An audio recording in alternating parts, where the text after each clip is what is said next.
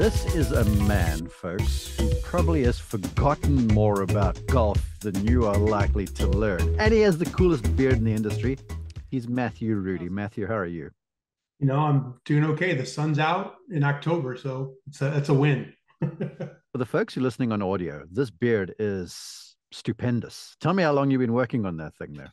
I started working on it before COVID, the November before COVID, and then when they closed everything down, I didn't have to go anywhere. Yeah. It was really easy to keep it, and because the hair on the top of my head doesn't grow so well anymore, now it's my one vanity project in the upper half of my body. And my wife loves it. And anytime I've threatened to cut it off, I used to have it down ZZ top length. Yeah. So the concession to summertime and to not be 150 degrees on my face is to keep it more kind of 4 inches, 5 inches long. But it's my middle daughter is 9, and she said if I cut it off, she wouldn't recognize me when I went to pick her up from school. So I guess I have to keep it now. Okay, audio listeners, you have to go to YouTube, just search Mark Immelman, and you can see Matthew. Okay, Matthew, before we get into the meat and potatoes of this, let's introduce you. You know, to me, you're the guy that I've always wanted to write a golf instructional article alongside. For the viewers, listeners around the globe, please share the bio, the quick whistle stop. Sure. I went to Michigan State and I got out, and my first job was at a little basketball magazine in Michigan, and then I switched to Golf Digest as a golf reporter, and I did that for a few years. But the bulk of my career, I think going on 23 years now, has been writing mostly golf instruction, ghost writing golf instruction with players and coaches like yourself. My job is to go listen to coaches and players and take what they say and present it in both in magazine form, video form, on our website, wherever it happens to show up, or in the 30 some books that I've written with players and coaches. Translate what experts say into things that the average person can digest and hopefully use in their game. And that's been my the full-time thrust of my profession for going on a quarter century now, which makes me feel much older than I actually am, I think. Well, look, you are an expert at it, because the bits that I've done as columns and now with I've done ebooks and stuff, but now with this book I'm writing, you the expert, because you can condense the information in a way that not just portrays and delivers the message, but so oftentimes, when it comes to condensing words, sometimes stuff is lost in translation. But everything I read of yours, I'm like, man, he's at every single point over there. And for the user, and folks, I recommend you go and check his stuff out, all the books, all 30 of them plus. I read it, I understand it, it settles, it's galvanized, and then it becomes action points. And that's where I commend you. And I love the work you do. Well, I appreciate that. And the challenge started for sure back in 1999 or 2000, when the only outlet was the printed magazine. There's finite space, so I would go spend time with the coach or with the player, and somebody would have a big long explanation. And Johnny Miller is a perfect example. A lot of the first projects I did were with him, and he knows more than any of us put together about the golf swing, and he has a lot to say. And the reality is, you only have a certain footprint that the information can fit in, and you have to prioritize, just as you would if you're on the lesson tee with someone. You're picking the first thing that needs to go in their mind to work on, and what's the first most important thing, and then what comes next. And so I think it caused a chain reaction of things in my career, where you kind of have to learn to prioritize information and also keep it in the voice of the person you're dealing with. I might be the only one who notices, but it matters to me if an article I do with you sounds like you, and one I do with Mark Blackburn or Mike Jacobs or Ernie Els or whoever sounds like them. And I mean, that's really where the satisfaction in my work comes from. It isn't even so much the byline stuff. It's that the people you deal with, when something comes out, they say, man, that sounds exactly like me, but it's more organized than I would have been able to do it on my own. I mean, that's what I'm after in the work that I'm doing. Johnny Miller is in this book, which is Matthew's second one ever published. The first one was Golf for Dummies. So we're going to talk about this in a minute, and five outlying swings that I love that you got to work with these guys. But before we go there, here recently on Instagram, there was something by you on, I think it was on the Golf Digest page. There was 6 myths that ostensibly could be sort of ruining your game. And this is right up my alley because I call it grill room golf tips, and the world of golf is rampant with them. And yeah, you hit 6 topics right in the forehead, and you debunked all of them, which to me was a very cool piece. Well, that one came. One of my buddies, Mike Jacobs, the golf coach, he's really into the science behind how things work in the swing, and we're always having some of these kinds of informational. We call them information sessions, where we'll hear something in a broadcast, or you hear something that a coach says, and you kind of parse out where it came from and how it translates into what average people are trying to do with their swing. Holding, lag, down through the ball, those kinds of things. There's a lot of euphemisms and a lot of kinds of turns of phrase that have happened through golf instruction through the years. And I think people, when they go try it, their concept of trying it makes it harder for them to play golf. And so this story was a mixture of those golf instruction ideas, but also some of the procedures that you might think when you see a player, for example, toss grass up in the air when they're trying to assess what's happening with the wind. A buddy of mine is a world champion sailor, and he texted me one time and he says, "I'm watching the Masters and I can't figure out why the players are tossing the grass in the air, because if you're a sailor, everybody knows that the action is happening way up above, where the ball's going to be. It's completely different than where you're tossing the grass. You're actually giving yourself, having no information would be better than having that information." Yeah. And I'm thinking to myself, if all it ever does is speed up play a little bit, so people are tossing grass in the air, I've done my service for the for the golf economy. And another great one is when you hear the putts breaking toward Indio on the broadcast, or all the putts break toward the Las Vegas Strip, or they break they break away from that mountain over there. I talked to Bobby Weed, the architect, and he said something that I suspected, which is you're building all these green complexes to have a drainage point. Mm-hmm. And the reality is the putts break toward the drainage, the central drainage point on the green. So instead of looking in the distance and seeing Mount Everest and saying your putt's going to break away from Mount Everest, you're better off walking up to the green from the front and looking for where the green drains. And that's the prevailing break. Yeah, those are the first 2. I want to just kiss them one more time, sure, because as an on-course announcer for CBS, we lay out when players and caddies start talking. And I've always found it somewhat comical when the caddy will go, "Wait for your wind." And I was like, dude, I mean, who are you, Jesus? I mean, no one knows whether you know where the prevailing wind is going. Right. That's why I would advocate that all the viewers, listeners, have a wind map. So you look at the weather forecast and it's like it's coming from the southeast, and you draw that across the golf course. But this stuff bounces around between the trees all the time. It does. And my friend, the point he made in the article is, he says, if you're going to look at something, look at the flagpole on the top of the clubhouse for the prevailing wind for the day. And that can broadly inform something you might need to know. But this idea, and a lot of it comes too, I think, from the lore of the Masters, for example, where you're walking up, and you'll even hear players say, well, when I saw the pin, going through Amen corner, I was looking at, the trick is to look at the pin in one place, and then later on, what's happening. And there might even be some little shred of value when you're Tiger Woods. But if you're a 10 handicapper and we're playing, and you're, like you said, if we're playing together and you're a 10 handicapper and you're telling me you're waiting for your win before you play, that might be the last time we play golf. Yeah, folks. And the truth is, with a modern day golf ball, if you just strike this thing solidly, it flies better through the wind than it ever used to. It does. True. The second myth with the landmarks. I hear you, because, water's going to run down a hill. It's just like a golf ball. But there are certain places that I've worked at, like Augusta National, for argument's sake. Everything sort of filters towards Race Creek down there by.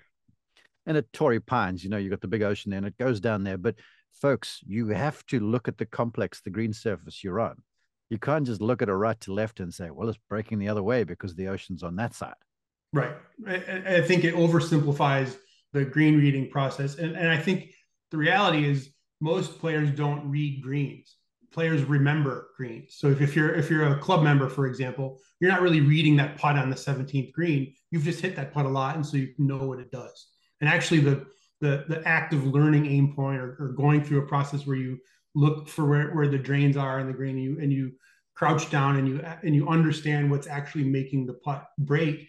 That's where caddies earn their money, because they're helping read a fresh green surface, as opposed to saying, well, you remember the last time we played this hole, this is what that putt did, or watching the ball, watching your playing partner hit one, and basing your read off of what you saw the other putt do. Yeah. The real artistry comes from being able to read the surface independent of the landmarks 50 miles away, but you're actually looking at the surface in front of you. And I think that's the skill that's important to learn.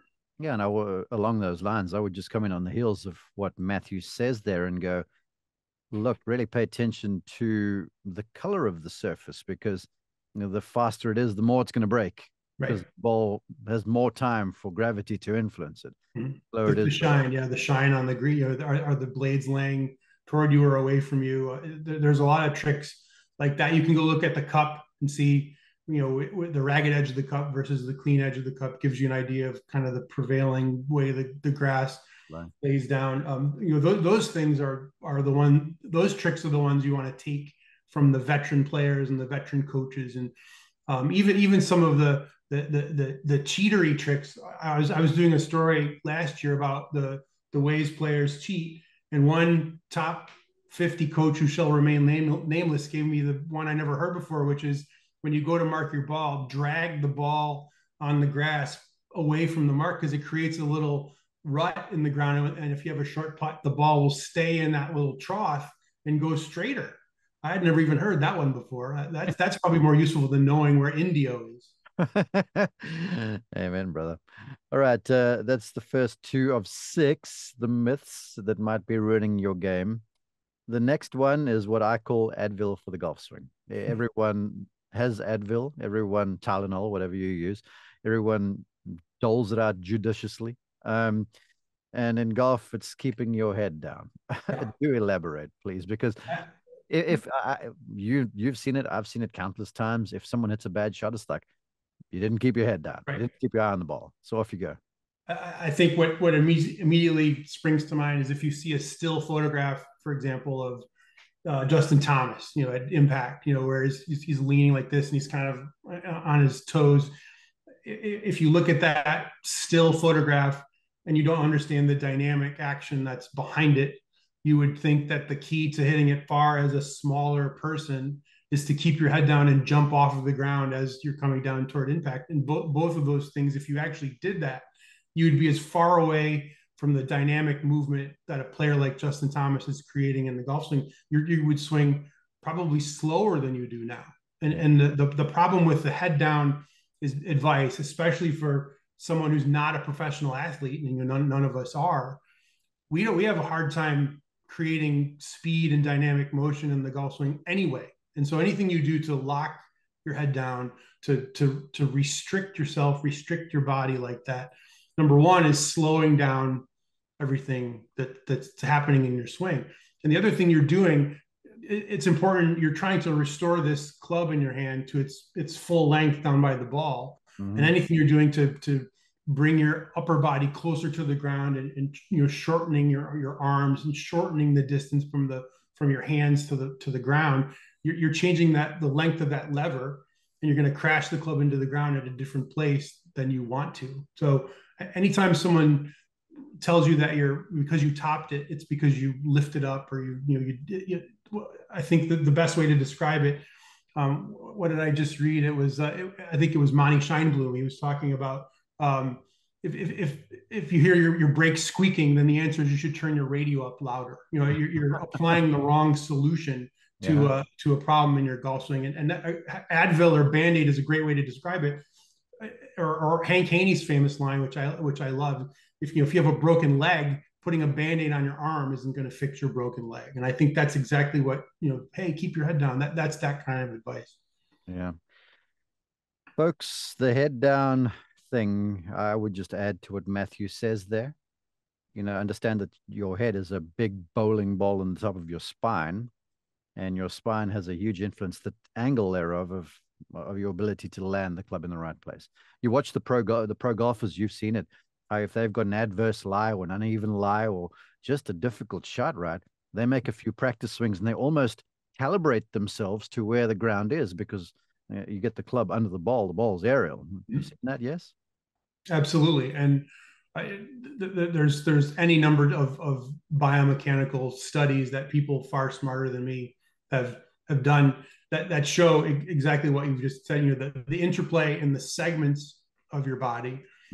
When you watch a player, anytime you see something that produces tremendous speed that looks quote unquote effortless, it's because the players understand the way the segments of the body work together. And anytime you're trying to impose some specific assignment on, say, your head, it ends up being your neck and the upper part of your body, the top of your chest. You've essentially pulled all those things out of this chain that's creating an effective golf swing. Anytime you watch Rory hit the ball, or you watch Ernie Els back in the day hit the ball, there's no restrictions in those golf swings. There's no artificial, freezing up of anything or keeping something in the same place. It's about creating that, cracking the whip and creating dynamic motion. It's not restricting or shutting something down. Love it. Right. Let's whistle through these so we can get to one of my favorite books that's right next door to me. It's on my bedside table, by the way. You don't create backspin the way you think. When I saw this, I did giggle. So please elaborate. Well, we've all seen the players hit wedge shots, tour players specifically, where they take a big pelt, divot. And I think the instinct many amateur players have is to think, well, the creation of the divot is what's creating the spin. And so you'll see somebody chop down the ball like they're using an axe to cut a hole in the ground. And if you make contact with the ground on that chopping motion before you get to the ball, you've just put a 2-inch wide pelt of grass in between and turf in between your club and the ball. And you've prevented the thing that creates backspin, which is the friction between the club and the ball. You've blocked that from actually doing what you needed to do. So the chopping down action is not spin producing. It's clean contact with the club that is spin producing. So, I mean, you can watch someone like Tiger nip 50, 60 shots in a row with a wedge and create incredible spin and barely even bruise the grass. It's the divot action is not the spin producer. Yeah. It's the clean contact that's the spin producer. And to build on your clean contact, folks, this is like a bugaboo of mine in the biggest way. It just makes my eyes want to spout blood. Dirty golf clubs. Golly, man, when you watch the professional golfer, when he or she has to really fizz one, they're in there and they're making sure that those grooves are clean. People, don't leave your clubs dirty. Yeah, and not only that, they've been to the trailer before the round and gotten a new club in addition to the club being clean. They have that extra advantage that we don't have. And you watch, it's this beautiful, I mean, I call it a flat spot. It's not really a flat spot, but it's that, it's the club is sliding along the ground. I'm fortunate enough to I'm going to be playing with Stan Utley here in a couple of days. And when you watch him hit these kinds of shots, we did a story, must be 10 years ago now, where he proved that you could set the ball on pavement, in the driveway. And if you have the right technique, you can glide the club across the pavement in the driveway and produce any kind of height or any kind of spin you want. And the divot is irrelevant. So the moral of the story is, as you said, make sure the grooves are clean, get new wedges if you can. A, B, make sure that the grooves are clean. And then C, if you do get them dirty, and we all mess up and make a mess and the clubs get dirty, clean them off regularly. You can even use one of those little brushes. I did a shoe with Scotty Scheffler earlier this year, and Scotty, hanging on his belt loop in his pants when he practices, has one of those little brushes. If it's cool enough for Scotty Scheffler to have a metal brush hanging on his pants when he plays golf, you can have one of those too. It's okay. Cleaning them between every shot. Hey, folks, and try the age-old one. Harvey Pinnock used to have basically a weed cutter, a blade on the bottom end of a shaft. Mhm. Just make you go out there and swing back and forth and just clip the grass as you swung through. You do Great that. advice. Great advice. Right here, people. Here we go. 5 of 6. Tee it high and let it fly. Go. I spent some time with Bernie Najar. He's the teacher at Caves Valley. He coaches Kyle Burke. Yeah. Yeah, he's the world long drive champion. And when you watch Kyle, he might as well have the ball teed up on a pencil, a scorecard pencil. It's so high up, and he's got some tilt to his shoulders, and he's trying to launch the ball into space. But when average players try to copy that and they get that ball really forward and they get this a lot of shoulder tilt and they kind of swing over the top like a lot of players do, you're hitting up on the crown of the club with sometimes an open face. I mean, you're actually producing way more of the worst kind of spin you can produce on your shots in your attempt to accentuate a completely different kind of shot. You're much better off placing the ball in a more neutral ball position and having a more neutral shoulder tilt because you're trying to accentuate hitting the center of the face, even if that's at the expense of a few less miles per hour of clubhead speed. The better contact is going to produce longer tee shots for you. I'm so glad you said that. And this is the second time you've mentioned it because, the internet is awash with what the phrase of the day is, right? An early extension for a while, and then it was wrist flexion. And I mean, it's in and out and they're like fashions. And, you mentioned, ground reaction forces and folks are bouncing off the ground to try and hit it farther. I've never seen more folks miss hit drives and just skitter balls all over the joint than ever, as opposed to, like you say, just leveling off the base of the arc and striking a thing square. And when you see the other thing that is a great part of Mike Jacobs's research is what he keeps trying to reveal in this research, and then ultimately with coaching of players, and he coaches Padraig Harrington and look at the club head speed that Padraig Harrington has managed to unlock these days. Everything you're seeing a player do that's an effective way to produce speed is the end of a chain reaction that happened much earlier in the swing. So when you're watching somebody like Justin Thomas look like he's jumping off the ground, the action that the force in his swing and what he's been doing to create that outcome of looking like he's coming up and jumping at the ball, that happened way back almost when the club was in transition.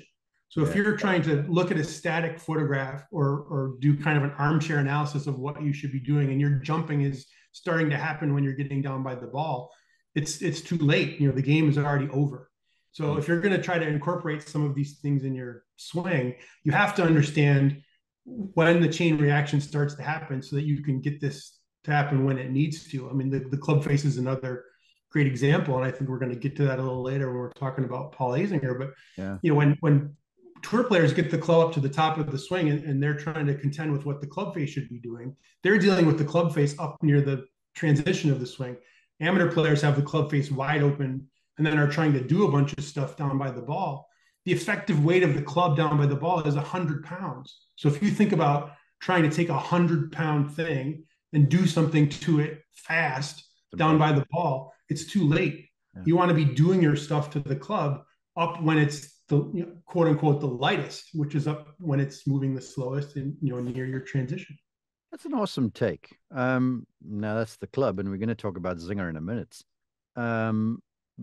But as the final myth, because I'm a big one for most club golfers watching this or listening to it, is just to go with low-hanging fruits. And I very much subscribe to Bob Jones, who said the key to golf was to turn 3 strokes into 2.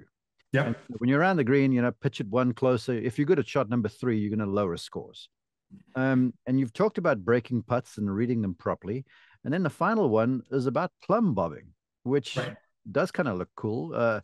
It might have been replaced a little bit on tour with aim points. Right. But you did make the point about plumb-bobbing. So kiss that before we move along, please. Sure. When you plumb-bob, ostensibly you're trying to use a straight edge, your putter hanging in space, to ascertain basically what the horizon is doing, and the horizon being the putting surface. Mm-hmm. So can you see some kind of tilt in the putting surface by using by plumb-bobbing with your putter?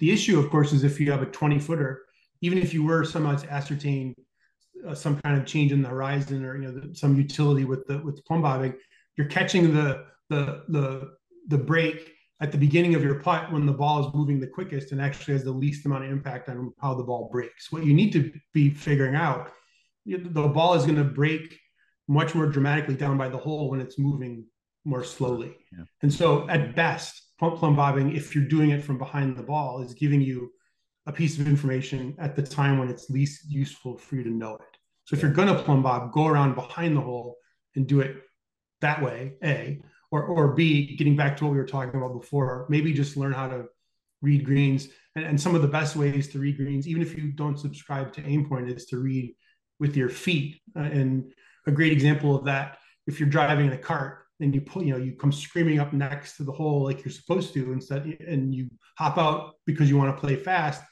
When you walk from the cart over to the green, you're not seeing anything about the green complex. You can't really understand some of the prevailing break. The best thing you could do would be to walk up from the front of the green with your head up so you can see everything with the bunkers and with the green complexes, and you can see kind of the full context of the putt that you're going to be facing. And your brain is a very sophisticated computer. You're filling up your brain with this, the context information around what you need to do. If you just get up there and stand behind the ball and hold up the putter to plumb bob it, it's a very limited piece of information that doesn't have a lot of utility. Yeah, I would almost advocate for most folks listening to this is take the grander view. And once you have that in the back of your mind, then you can go macro on the thing. Because I, like you, when the golfer is down in the fairway, I'm like, look at the target down there. You can see where the thing's tilted toward. And when you get there, don't fall in love with what you're looking at right over here. Bear in mind what you've got in the back of your mind and then go with what you're saying. And I'm guessing that's, you're okay with that observation. For sure. And I've been really fortunate to do, I think, 7 books now total with Stan Utley and Dave Stockton, and to hear all kinds of great short game and putting advice from the coaching side, from the successful tour player side, you name it. And one of the coolest things Dave Stockton describes is if you're looking at a putt and you read it from the low side, it's like you're looking, if you're ever holding up a book in front of you, you're holding a book up like this, reading it from the low side, you're looking at the putt in a way that you can see the pages of the book. And when you walk around to the high side and try to read it, you're trying to read the book with when it's pointed away from you. That's so just that piece of information, yeah. I think, gives the average player, as you said, a much more macro and micro view of what they're dealing with. And even if you don't make the perfect read, your mistakes and your misses are going to end up much closer to the hole, and you're going to produce less drama on the putt coming back. Yeah, and the truth is, if you just eliminate or lower your 3-putt percentage, your putting numbers are going to improve anyway. Sure. All right, let's get to the book. I've glowed about this. I reached out to you a long time ago to do this. I'm finally getting around to it. For the folks on YouTube, there it is. It's a Golf Digest Matthew Rudy publication. It's vintage. Swing, The Secrets of the Game's Greatest Golfers. Now, as a preamble to this, Golf Digest, I'm stealing your thunder. For the longest time, you guys used to have that stretch of swing sequences where it was all the greats and you'd break them down. And as a younger guy, I'm 53 and fabulous now, they were like big full spread, like A4 pages. And I cut every single one of these things out and I stored them in a binder. And to this, I've still got them in like plastic sheets. Then I moved to the States and I found this book in Barnes and Noble. I'll never forget. And I got it and everything was just together. And there's some, it's incredible, the list of players. You referenced Miller, he's in here, Bob Jones, Ben Hogan, all of them, Sarazen. It's just a treasure trove of information for folks who want to look and learn. So I've picked out some outliers and I'm going to toss them to you and just have you comment and say, look, when you go and get this book or when you look at these swings, and they are stills, yes, you made a good point about, this is a moving sculpture and just fall in love with one picture. We don't get the overall context, but there's a lot that still can be learned. And that's why. When you texted me to ask to do this, I broke out some of the old, the source material for the book. And I got, and you were talking about the still images. I got one of these boxes out, and this box right here is these are individual slides. That's one golf swing. Are you That's one swing sequence. All these, there's probably, I don't know, a good 50 slides in slides there. in there? Yeah. So this is Tom Kite's swing. And so the old cameras that we used to use, the You realize Halter, it sounded like the kids watching this on YouTube are like, what the hell are those things? And so we would shoot. It was this big long roll of film, and it would sound like a gun going off. And they would, and you'd get a whole set of these. And then when you look at the swing sequence book, my job was to actually take the roll and strip it out and find the 8 positions that you see in the book and cut the negative so that you could see the different positions in the swing. And I mean, that was just my moment of time, and the ones that I was doing there were 3 or 4 that I was responsible for in that book doing myself. And then going back through the years, but that was the procedure even back into the 70s to pick these swing sequences out. And so the ambition with this book and with these swing sequences through the years was to try to present these community swing positions that were standard from player to player. The time in the swing was standard. And then you could compare and contrast the positions relative to each player to see what was similar and what was different. So the goal for the book and the goal for the articles that we do, and again, this is going back 20 some years where we definitely didn't know as much about the biomechanical pieces, the way energy was being created. I mean, I cringe now to think of how many times I wrote or a coach wrote, you got to hold the leg as long as you can down to, things that we know now that are not as accurate as we thought they were. But the goal was to give people things that they could compare and contrast, and then ultimately what they could take away for themselves. Well, look, looking at this, because when I was a young man, I was a voracious reader. And in South Africa, we didn't get Golf Digest every month or week or whatever it was. So I used to get them when I could. We didn't have great teachers down there with love. Wasn't much television stuff. So this is kind of how I learned. So I would read a lot. And I got the Modern Fundamentals, the Ben Hogan book from David Frost. And I was a very good player. The next thing, I was swinging with my right elbow connected to my side, and I hit the ball shorter and shorter until I saw Your Davis Love. And then I was like, hold on, I can free this up a little bit. Yep. So I guess you can file this under, things. No, there's nothing new under the sun, and that there's more than one way to skin a cat. And these are all legends. Oh, sure. And as you go through the years too, it's fascinating because there's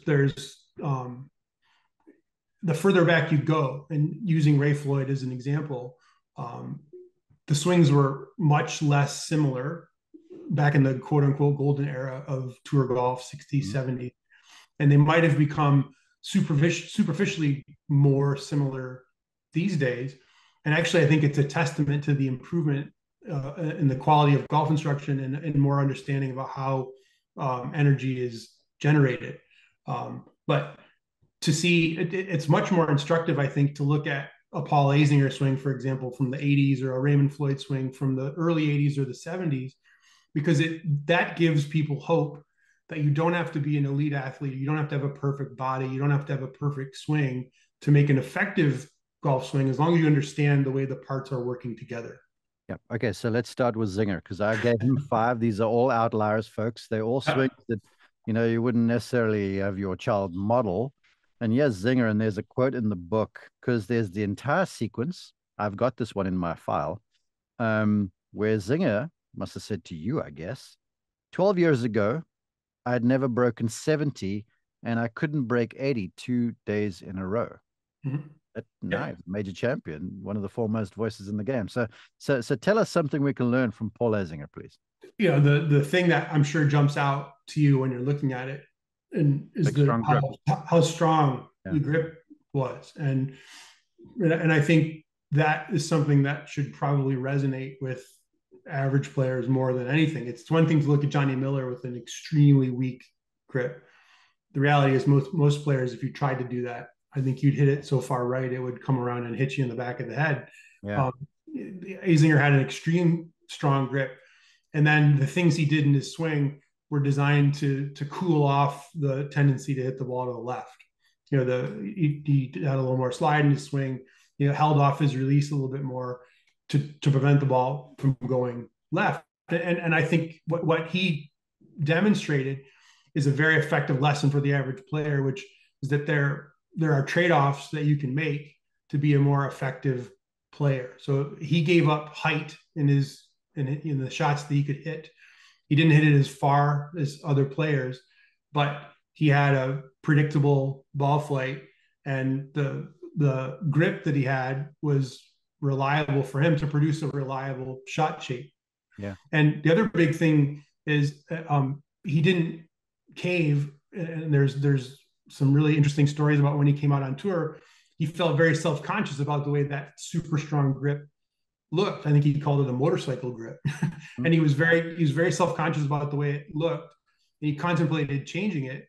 And he got some really good coaching from John Redmond, who said, if you come back here and tell me you're going to change your grip, or if you do change it, don't come talk to me, because I'm not going to talk to you anymore.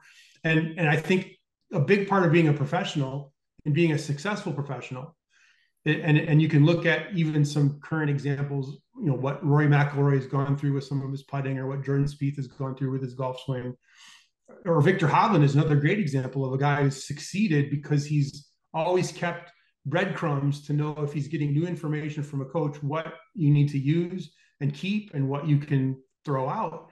And the key to being a successful professional over the long term is being able to understand what the fundamental part of your swing is that works, and keep it, and not get away from something that makes the entire puzzle break apart.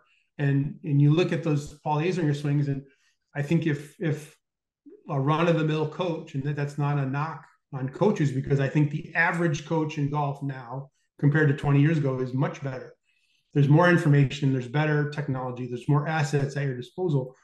The average coach might have looked at that swing, an 18-year-old or a 20-year-old who said, oh, I want to play on the tour, and would make dramatic changes to it. And that's not always the answer. You are preaching. In fact, I'm hearing choirs of angels, Reverend Rudy. Yes, the thing is, when I quit playing, and I was always into teaching and stuff, I hooked up with someone, and it was very much a method instructor.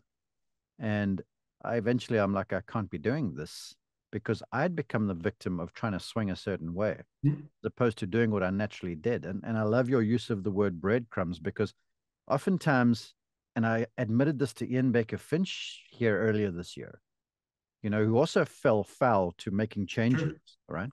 And I was like, it's amazing now, with the benefit of a few more years and some wisdom. At the time when I was a young teacher and I really kind of knew my craft, I always thought that there was something more. And I certainly did so when I was a player. And if only I'd remained true to really who I was, it could have been a different time now. And all is done with grand intentions. And it was in the interest of improving. And that's where John Redmond was a legend with what he did with Zinger. Yeah. And I want to reiterate too, I'm not blaming coaches for making those changes. The players are responsible for deciding what to do or what not to do. And oftentimes the player will come in, and I've had this conversation with lots of top tour coaches here and over the last 5-10 years. Players will come in and say, oh, I see what player X over here is doing, and I need to get more of that in my game. So-and-so is hitting it this much farther. I need more of that in my game. And the players are insistent that they need the elixir that's going to make their game different. And what makes coaching such artistry to me is to be able to understand the knobs that you can turn to make changes with a player, but also have the bedside manner and have the wisdom to give the player what they need when they need it. And I was doing Hank Haney stuff in Golf Digest when Tiger was having his run with Hank, and to watch that procedure and how delicate that kind of stuff was, and the ability as a coach to say, all right, how much of this do I need to give a player like Tiger? If I give him 100% and he does 20%, what is that going to manifest in how he plays? Yeah. Do I need to give him 200% so he does the right amount? So you're always trying to drip the right amount of information into a student. And that happens on the lesson tee for a 20 handicapper, just like it happens for a tour player. And everybody, the player is ultimately responsible for what happens on the scorecard. But the weight of that for a coach when it comes to a tour level player. That's somebody's livelihood, and that, I mean, the stress that comes with that kind of interaction. I think that's the story that probably doesn't get told enough. That's why I got on blood pressure medication working with elite athletes. Folks, I'll leave you with this. If you went to your friend's house, you wouldn't go look in his or her medicine cabinet and just take whatever. No. Because you took whatever. Don't take another man's medicine. All right. I've kept you for a long time, so I'm going to scoot past one of my favorites in Sevi by Asteros, and I'm going to move you to Ray Floyd. You mentioned him earlier. Here's the sequence, people who are watching on YouTube. Ray was one of my favorites, and I will long remember that the pointing of the finger and the bunker hole out at Dark Hills.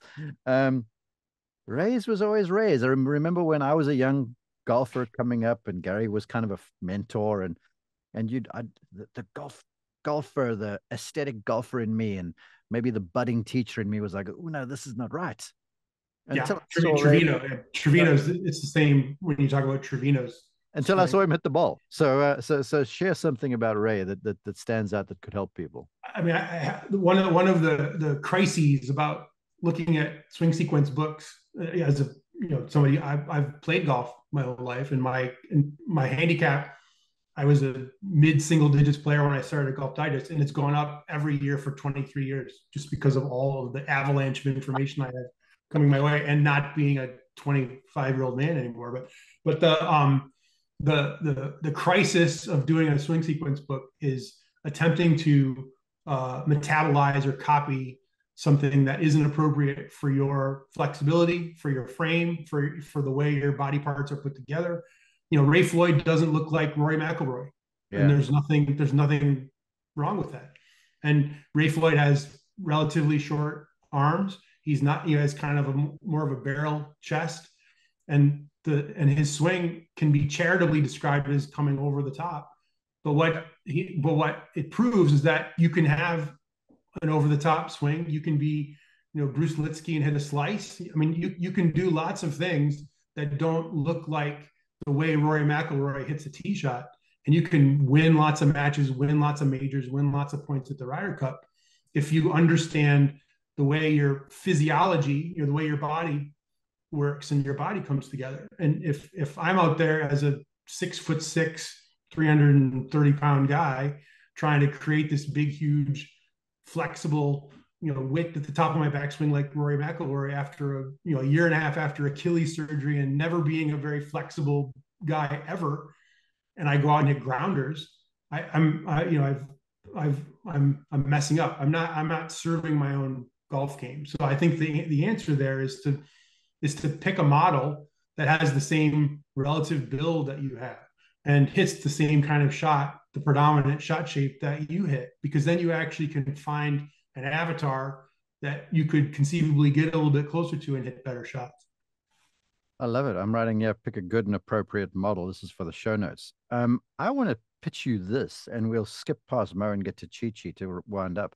But I want to throw this to you because, on the lesson tee, and I'm sure you've experienced it, and I'm sure you've done articles on it, where you ask a golfer what their goals are. And I was part of the Sony Handycam generation of instructors, right? You saw us coming with the bag over the shoulder and swing videos and comparing you to Ernie or Tiger, whoever you had in your swing library.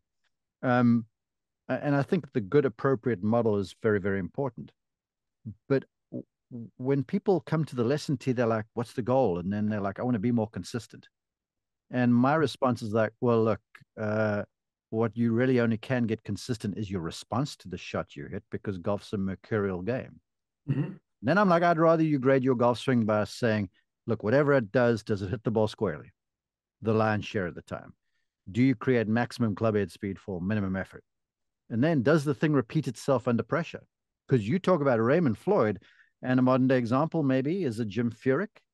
And I remember talking to Mike, his dad, at the Tour Championship one year. I'm working with my brother and they're playing a practice round the gym. And I eventually pluck up the courage to say to Mike, look, man, I've got to commend you. And he laughed. He goes, why? And I'm like, because I can only imagine all of the commentary you heard as the father of this kid coming up with this golf swing. Yet you guys remain resolute to what he did, and now he's a potential Hall of Famer. And he started him off from scratch with a cross-handed putting grip. In addition to There the you go, nugget of the day. it's I mean I couldn't agree more. And I mean the Mo Norman example that we were texting about earlier is a great example too. He had a grip that went this way in his hand. Uh-huh. He basically took the lever in his wrist out of his swing and could hit every club in the bag as straight as you could point. And he said, well, this is what works for me, and he did it. And it's I don't know, the picking the right avatar, and Chi-Chi's another great example. We're talking about a guy who at the peak of his powers was 5'7" and 120 pounds. And you go back to Persimmon era, he's playing against Jack Nicklaus, who could pick him up and put him in his pocket. Or Tom Weiskopf, who's six foot four. These big, long lever strapping guys who could hit it forever. And when you look at what Chi-Chi did, he created this tremendous backswing turn on he was very stable. When you look at still photographs, there's so much stability in what he's doing that when you watch him, and especially because he would do kind of this almost Arnold Palmer like thing with his head after he was done, it made it look like he was lashing at it or he was out of control. But the reality was he was as stable. Lost you for a second there. You got me. Yeah. But I mean, the reality is when you watch him, he looked as stable as Brett Hall waiting for the puck to come to shoot a one-timer. Mm-hmm. And when you watch those guys on skates, they have their skates turned sideways, and they're pushing against the side of the side of the blade on the ice, and are extremely stable in what would seem to be a very unstable situation. And when you look at Chi-Chi, he produces this incredible club head speed and this really aggressive release on a very stable base, when everything about your instinct as a smaller person, if you were that size and you said, hey, Chi-Chi, I want you to go up there and punch that guy who's, twice your size, your instinct would be to try to lash out and be out of control and kind of, flail. And he's able to crack the whip and understand that the handle of the whip has to slow down for the head of, for the tip of the whip to swing fast. And what I think average players struggle with is they try to move their hands so fast that never transfers the energy out to the end of the club. They never actually make the whip crack. Go grab a top.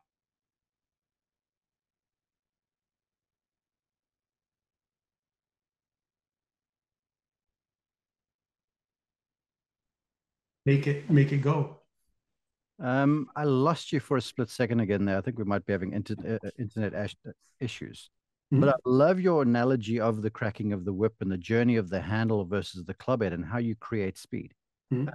I was going to add to this, to sort of give you my take, as I look at your swing sequence, and without even looking at the commentary, the thing that jumps out at me is something I've always believed in, and that is a long movement of the body with a shorter arm swing, where most of your club golfers have the shorter movement of the body and the arms travel a long way.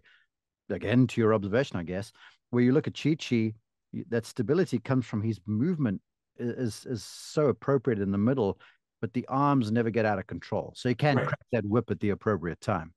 Yeah, and I think another piece too, and we're seeing it now with the research that coaches are able to do on hub path, where the travel, if you take the spot where your hands go on the club, where this hub moves around you, mm-hmm. What good players, what the elite players do is they get that hub very far away from them in the swing, and the hub takes a direct curving route down to the ball. The worse you get at pulling that hub way behind you, the less time you have to get it in position where everything can start to move faster. Good players have lots of travel and time to make the hub go where it needs to go, and time to make the head move fast. So what bad players are doing is they're costing themselves swing length, and they're costing themselves time to be hitting the accelerator.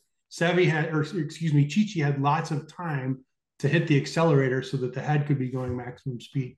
And what Matthew says there, it's another swing in the book, is my buddy Ernie Els. It's the reason why someone, look, he's 6'3", he's massive, but someone as graceful as that, even Harris English, modern day or whatever, can create so much clubhead speed looking like they barely break a sweat. It's for that very principle. Exactly. They have Ernie has lots of time, lots of time, and he's pushing the accelerator. You know, he's not coming up to the stop sign and just goosing the accelerator. He's pouring on the speed all the way through this downswing, and he has so much more time than you do to make it go fast. And you know, I did Ernie stuff in Golf Digest for 7 or 8 years, and to watch the amount of talent that guy has and his ability to do things effortlessly, it when you see people using their body and letting this chain, you know, letting the speed come out through the end of the chain